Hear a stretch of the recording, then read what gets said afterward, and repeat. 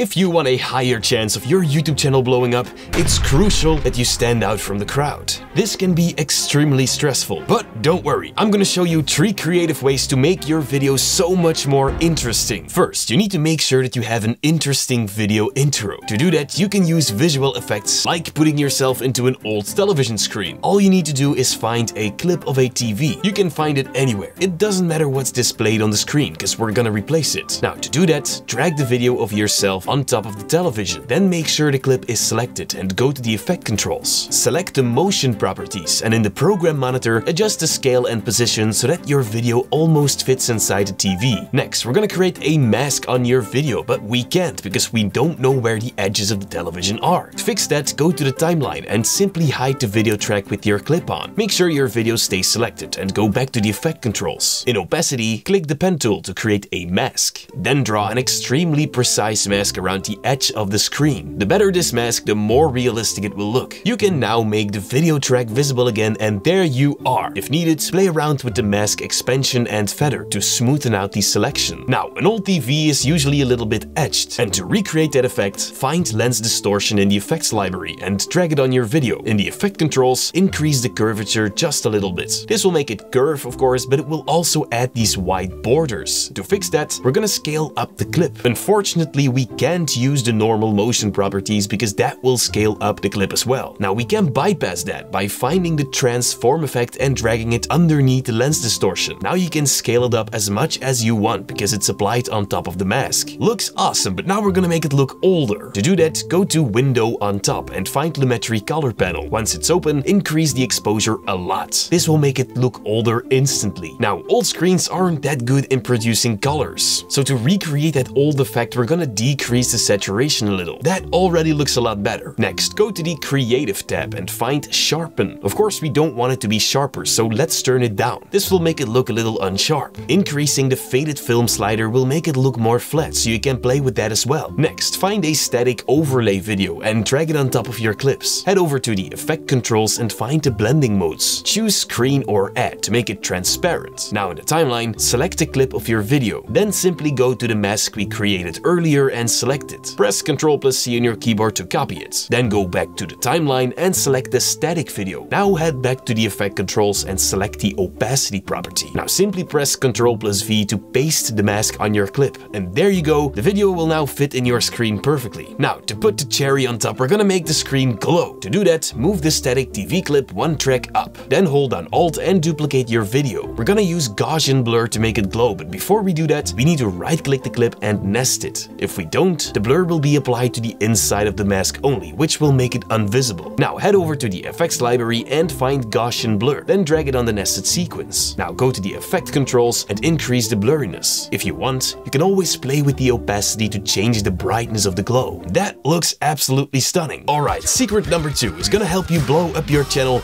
so hard. Using recognizable music in your videos. For example, Bruno Mars. I just can't stress it enough how well this actually works in keeping the audience interested and engaged. By using mainstream music, you will make the audience feel like they're at home. Also, the YouTube algorithm will love this, so this will result in much more views. But won't I lose monetization if I use Coldplay in my videos? Absolutely not. Licked, the sponsor of today's video, will take care of that. Licked can hook you up with a wide range of over 1 million mainstream tracks and over 100,000 stock tracks, while being protected from copyright strikes and demonetization. By using mainstream music, you will connect with your audience on a much deeper level. Not only are you satisfying them visually, the mainstream music makes your content extremely enjoyable as well. You can even use Lewis Capaldi, James Young, Nicki Minaj, and so much more. Because of Licked's huge catalog, us content creators and filmmakers can finally find that tailored piece of music that we need. It's just mind-blowing how much using mainstream tracks will help enhance your content. So, guys, please don't miss out on this and sign up by using the link down below. You will receive an incredible discount, including 14 days of free stock music and a massive 50% off your first mainstream track. So, if you're curious about Licked and how it can change your content creation, check out the link in the description and redeem your discount. Now let's see what else will make your YouTube channel blow up. Using a fun effect like cloning yourself in a dialogue. People watching your content will always wonder, how did he do that? Well, it's actually extremely simple. First, make a video of yourself somewhere random. For example, sitting at a table. You can pretend you're talking to someone sitting in front of you. Then switch position positions, and again, act like you're listening and talking to the person in front of you. When you're done, put both the clips in Premiere. Now drag the second clip on top of the first one. Next, go to the effect library and find the crop effect. Then drag it onto the second clip. Make sure it's selected and head over to the effect controls. In here, select the crop effect. In the program monitor, drag the left property to somewhere in the middle so that both versions of you are visible. Now, if you see a line appear in the middle, you can simply increase the edge feather. That will fix it. Now we have a basic cloning effect, but it would be so much cooler if we could actually see the cloning process. To do that, move the second clip one track up and hide the video track so that we can only see the first one. Now hold on Alt and duplicate the first clip in between them. Move the playhead to the moment you want the cloning to start. Then trim the clip to your playhead. Now to create this morphing effect, we need to create a mask around you. To do that, make sure the clip is selected and go to the effect controls. Find opacity and click on the pen tool to create a mask. In the program monitor, drag a mask around yourself carefully. It doesn't have to be extremely precise, just keep it clean. Now once that's done, go back to the timeline and right click your clip. Choose Nest. We're doing this because otherwise the morph effect will be applied to the inside of the mask we just created. Once your video is nested, go to the effects library and find the transform effect. Drag it on the nested sequence. Now head over to the effect controls and set a position keyframe. Grab the playhead and move around 8 frames further in time. Now adjust the position to the right side. The masked out version of yourself will now move to the right. Alright, this animation is way too static, so to make it smoother, expand the velocity curves and pull the lever of the first keyframe. That way the animation will start slowly and go faster. Also, we need a lot of motion blur. To create that, increase the shutter angle to 360 degrees. Alright guys, we're getting there. Now we're gonna transfer into your clone. To do that, make the top clip visible again. Then move the playhead to the moment where the cloning process has just started. Exactly where you can see the motion blur. Then trim the top clip against the playhead. Now we can see this line from the crop effect earlier. To get rid of it, select your clone and go to the effect controls. Click the pen tool again and in the program monitor, create a mask around yourself, just like we did before. Then back in the timeline, right click the clip and put it inside a nested sequence. We're doing this for the same reason as before. Now go to the effects library and find the transform effect again. Drag it on the nested sequence. Now with that clip selected, go to the effect controls. Move the playhead 8 frames from the start of the clip and then set a position keyframe. Then move the playhead back to the beginning of the clip and set the position all the way to the left side. Now expand the velocity curves and pull the lever of the second keyframe so that the movement ends slowly. Of course, increase the motion blur to 360 degrees and there you go. You can already see where we're going with this. The only issue now is this mess right here. To fix that, move the playhead to the middle of the cloning motion and trim the middle clip until it snaps against the playhead. And now it looks like your clone is getting sucked out of you. Now there's one more thing we need to fix, and that is this mask. To do that, go to the moment where the cloning is done and remove everything on the right side of your clip. Then double click to open up the nested sequence. Select your clip and hit Ctrl+C on your keyboard to copy it. Now go back to your normal sequence and hit Ctrl+V. Trim away the part of the nested sequence.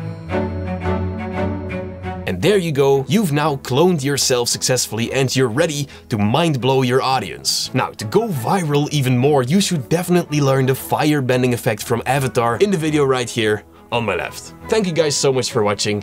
Stay creative.